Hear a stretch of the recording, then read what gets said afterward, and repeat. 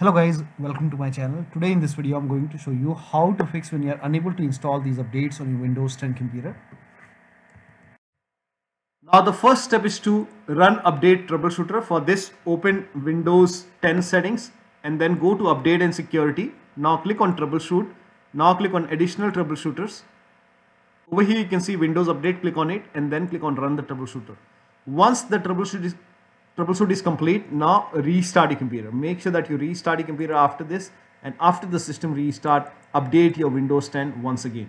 Still you are unable to update, then the next step is to use Windows 10 Update Assistant. For this, copy this link. The link is provided in the video description.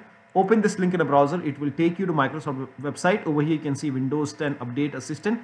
Click on update now. Now this will download the exe file. Run the exe file.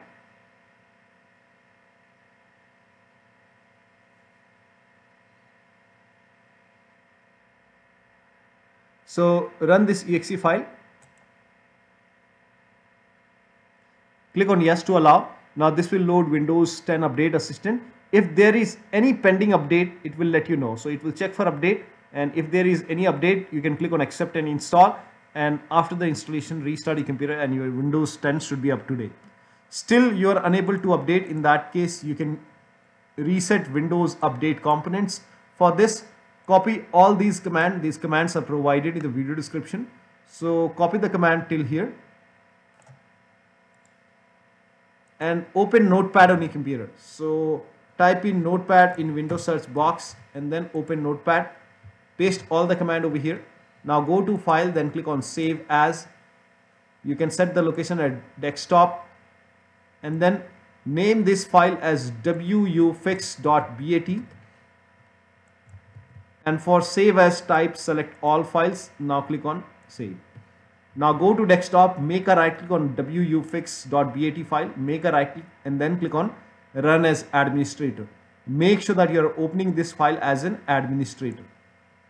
Click on yes to allow. Now this will open command prompt. First of all, it will stop all the Windows Update services and then it will run couple of scans. Now the scan will take some time. So let the scan complete. There are a couple of scans, so the scan will take time, and once the scans are complete, it will restart all the Windows Update services. And once the restart is complete, again restart your computer, and after the system restart, update your Windows 10 once again. Now the next step is to, still you are unable to update.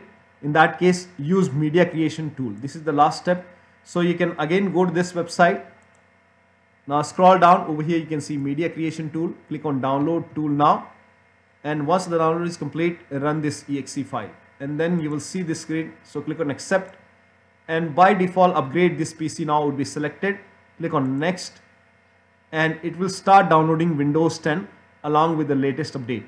Now this process will take some time. Now before the installation, on this screen, once the download is complete, on this screen, before the installation, you will see the screen which says ready to install, and by default the option to keep your personal files and app would be checked. When this is checked, you will not lose any data on the computer. So click on install. After the installation, log into your computer and then update your Windows 10. So one of the steps shown in this video should help you to install these updates successfully on your Windows 10 computer. So that'll be all. Thank you so much for your time, and please like this video and subscribe to my channel.